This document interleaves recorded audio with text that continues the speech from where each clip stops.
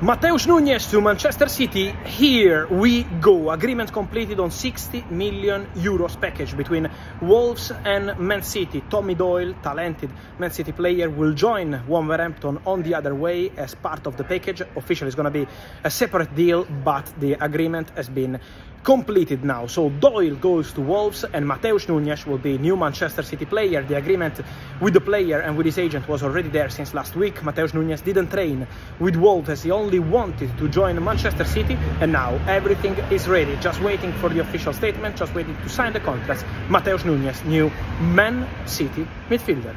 Here we go.